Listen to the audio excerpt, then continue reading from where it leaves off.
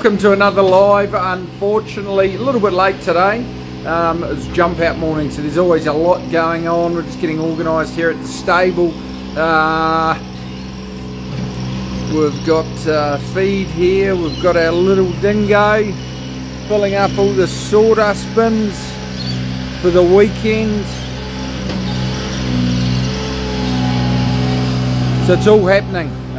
Never a dull moment in a stable, and I was lucky enough to get out to Dubbo yesterday. I'm an ambassador for the Dubbo Cup, and of course I know a star won the Dubbo Cup last year. He was very, very good winning that. He broke the track record. He's actually back in the stable now, so we're definitely going to look for some good races for him during the spring. He's been running really, really well. So we had a lot of good jump outs today. I think they're going pretty well, and we've got a fair few triallers on Monday. Nice of you to join. We've got no questions there. Here we go. I think the last tool's off the walker.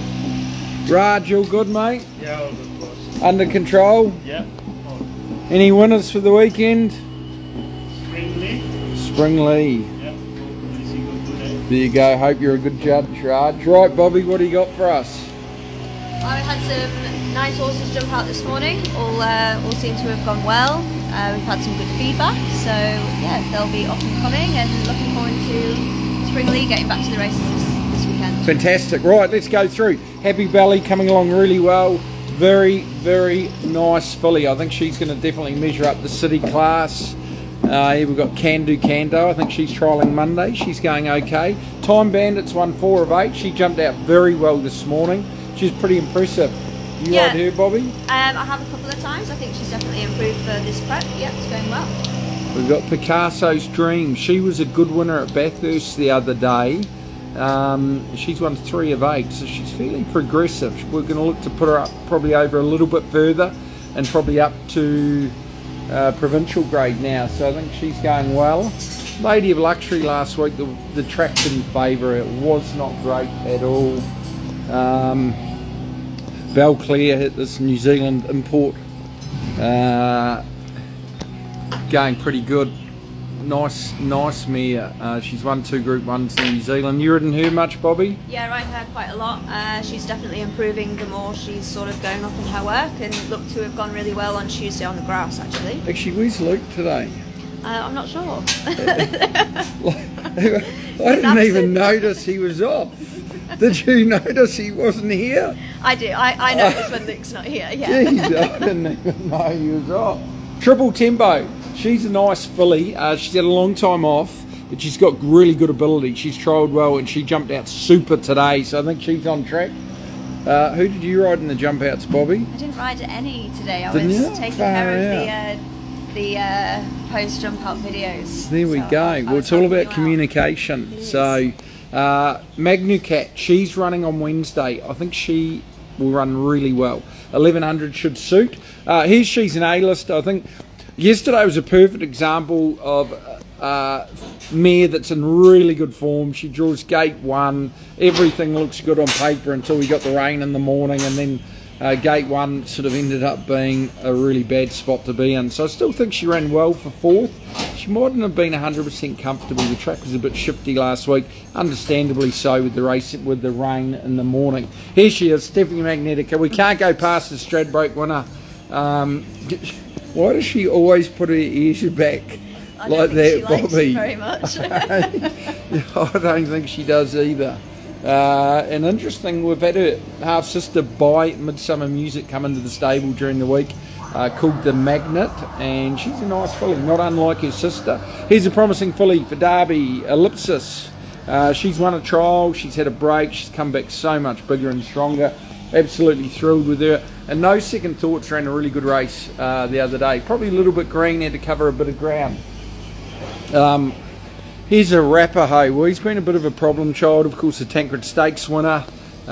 He had a temperature. The last 2 preparations he's had a temperature, but he had a temperature. He's back in work now, but he's definitely behind in terms of we won't get to the Caulfield Cup. Maybe we have to look at some races a little bit later, but he's been sort of frustrating. He's got all the ability in the world, and if anything, he's still relatively lightly raced. I think the best is yet to come. So fingers crossed. Star May, she's trialling really well, or trialled really well. I think she's in for a very good prep. So we'll keep our fingers crossed here. Yeah, of course, new season. Bobby, what did you make of the last season? I thought we had a brilliant season, probably one of the best yet. What was your highlight? I think Overpass winning the Quokka for the second time around. Ahead of Osmosis, that's a big call. It is, but had a lot to do with Overpass, so more is closer to my heart. So Bobby took Overpass to Perth three times in a row. Yeah, 2 Quokkas, Winterbottom. Yeah. Might get back there, and of course she looked after Osmosis in Melbourne too, which was, I think, probably the highlight of my season. I have to be honest. That was a pretty big win, and of course he's about to start on a stud career. It's very exciting. He's a horse that ran yesterday, little by, just short of her best. She had to get back, but I thought she made really good ground late. I think watch out for her next time. She's going very well. Here's Spring Lee. Lovely Zoo Star. Talking about Zoo Stars, of course, Osmosis is a Zoo Star. Look how clean her bed is. And she's all set to go tomorrow. She's got a good gate 3. Looks to be good speed in the race. She should be able to get a gun run just off them. And of course, the last time we saw her, she ran a beautiful second at Scone in the listed 3-year-old race. So of course she resumes as a 4-year-old. Hasn't had a long time out, so she's only had the 1 trial, but she should be able to get a gun run just in behind them, and really happy with how she's going. We've got Dance to the Boom. She trialled well the other day. Oh, Explosive, Soho Artist, nice trapeze artist filly, and Lapidary. We might duck through to the other side now. What other comments have we got? Another big season, yeah, so it was a big season 23, 24, and looking forward to this season, folks. It all starts again. We're back to 0 competitive games, so you need to. It's important to try and punch out a few winners early. James Clark's joined. Hey, good judge. Bought Steffi Magnetica. Bought a few slow ones too, but we won't worry about that. Mug Punter said it's better without Luke. Hard to disagree with that one. Ashish joined. Good to have you on, mate. Bit crook at the moment. How much patience is left with Luna Field? Not a lot. He had his chance the other day, and he's just not finding the line like he can. I wouldn't have been backing him at the short price myself, but hindsight's always very, very easy. So we'll scoot down the bottom here, come back on the boys' side, finish off best of the day, and go from there. Look at that nice clean barn. That's what we like. As compete. Fleet Commander, he's really well. He's in good order, and he's ready to go to the races. He's nominated for next Wednesday. He could go there. He's a nice, pretty fast neck rock gelding. Dream Flight. He actually won an okay race last week. He definitely needed it, but he's coming along well. He's done hot too, of course. Too Darn Hot. They're in big demand. He won as a 2-year-old and had to jump out this morning, went super this morning. You see that, Bobby? Yeah, I did. I really like this horse. I think he's a really nice one moving forward, and seems to do everything right as well. He's got a great attitude. Yeah, he's definitely got ability. Hollywood Hero, we're going to try and get a big dance berth with him. Victor jumped out this morning. Frankel Colt, going to be better over a little bit further. Shervington went well. He's a nice horse, of course, a half to Malkovich, really good family. And All in the Mind, he was very good last Wednesday. He's got a strap off, we'll do that up. But he's possibly going to the Forbes Cup. We've got two in the Forbes Cup, Don Pedro and him. I think they're both a pretty good chance, and they both want a better track. They're probably going to get that out there. He was very good at last week, so he's in good order. Greensboro, Ride the River, he won a very good race last week as well. Just wasn't 100% comfortable in the track, but he's in great order. Just organising, tightening up his shoes for his start at the Olympics in a couple of weeks. Glontone, he's possibly running Wednesday week. A Canadian ruler jumped out this morning and he went a little bit better too, so that was encouraging. Battleton will kick off in a couple of weeks, probably 2 weeks from tomorrow. And here, of course, is Father's Day. Had excuses, I think, last time to the races. He was a little bit sore behind, but he seems to be in great order, and his work on Tuesday was excellent. Bobby, how's he been going? Yeah, he seems to be back to his old self. He went over a couple of jumps this morning. Seems to be really happy and well. So yeah, fingers crossed for tomorrow he's back to himself. Righto, Bobby, you can do the next run, box 5. Who have we got? This is Overpass, king of Baker Racing. He's back in really, really good nick. I think he looks stronger and better than ever, and is definitely, yeah, looking forward to what he can bring this season. There you go. I'd debate the king part. I might say prince, but there you go. Great bond, and looking forward to getting him up. So he's probably going to be ready to go Everest Day, fresh up Sydney Stakes or into the Everest.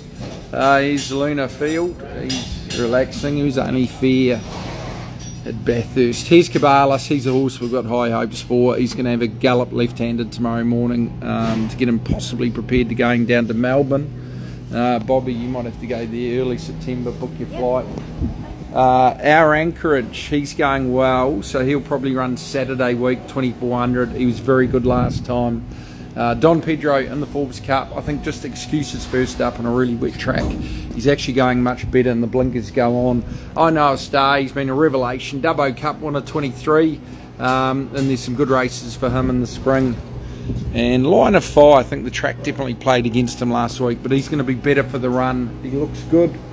Insane jumped out this morning, went okay. Thunderlips, he's going very well actually. He's going to trial early next week. I Stole a Merc, full to Iona Merc, and he jumped out very well this morning. I think he's got some of the family ability, of course, for Derby and Malkovich, the old timer. Well, I'd say old timer, but he's been a great stalwart. Alan, don't duck away, mate. Oh? Yes. So what we can do when Alan sends the bill yesterday on the 1st of August, before I'd even had my muesli, Bobby and I, Bobby, what sort of coffee would you like? I'd love a cappuccino. Would you? Cappuccino, yeah, I'll have a piccolo and a tea, and that pretty much sums it up. Best for the weekend? Do we include Forbes for the weekend, which is on Sunday? Anywhere. All in the mind. Yeah, that's his very biased part. And Bobby, best for the weekend? I think Don Pedro could go well third up, actually. Yeah. There you go, got one for value. And I'll say Father's Day. I think he can bounce back, be positive. We'll go from there. Any questions? No questions? Anything else to finish off? How's Perfumist going? She's really good. She's next week we might show you where she lives. We've had a fair few exciting developments. And Xavier, good to have you on. Yeah, good luck, Group 1 Gaz, Father's Day. The winter coat on him is not as good as me. And take care, folks. Look, I got to get back on the machines.